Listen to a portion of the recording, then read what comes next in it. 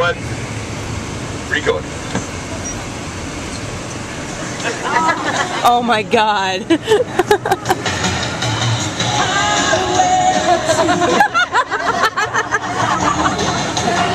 That's great.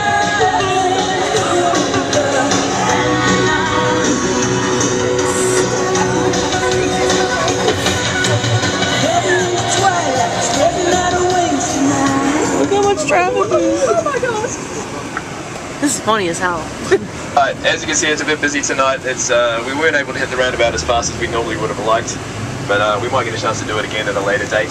We have now entered Place Charles de Gaulle Étoile. This is known as Star Square because 12 roads radiate from this massive roundabout. Standing in the center is Napoleon Bonaparte's magnificent Arc de Triomphe, commissioned in 1806 to celebrate his victory at the Battle of Austerlitz. It wasn't completed until 1836. It took 30 years to build. Unfortunately for Napoleon, he died in 1821, so he never got to see it completed. It's usually how it is. On his arrival back to France in 1810, he had a wooden mock-up created. So he and his wife, Marie-Louise, Josephine was the first wife, Marie-Louise, his second wife, could parade beneath it. You can see the eternal flame below the center of the Arc de Triomphe, which burns in memory of all the victims that died without any known burial place from World War I and World War II. You'll also find the tomb of the unknown soldier interred there in 1920, also in memory of soldiers lost at war who have no known burial place. You will see the names of 558 Napoleonic generals and around 30 different victories. Shields containing the names of 30 different victories around the top of the Arc de Triomphe. Clocks in at around 51 meters wide, 45 meters high. It is the second largest triumphal arch in the world after the Arch of Titus, which is located in Rome. You will see the different reliefs around the outside, depicting peace, resistance, glory of 1810, and La Marseillaise, which is the allegory of the French national anthem of France calling forth her people. Now the roundabout is not moving at all. Now the convention is, with large roundabouts like this in France, is that the people entering the roundabout have right of way.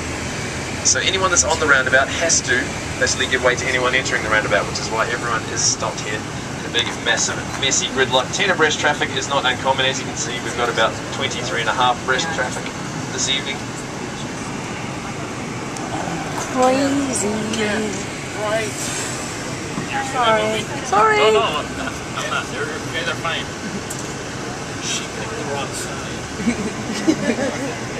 Oh, you get it later.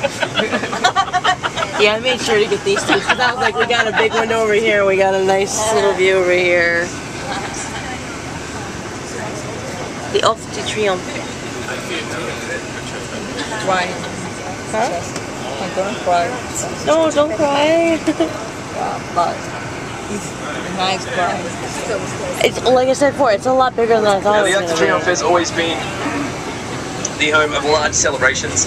When France won the World Cup a few years ago, they had a big, massive celebration, a huge French flag hanging from in between the Arc de Triomphe, huge celebrations around the Arc de Triomphe and all down the Champs-Élysées, the street they were just about to enter.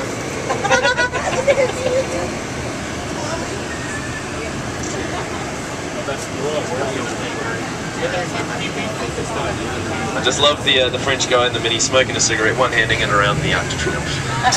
So relaxed. Alrighty, we are about to enter the most prestigious street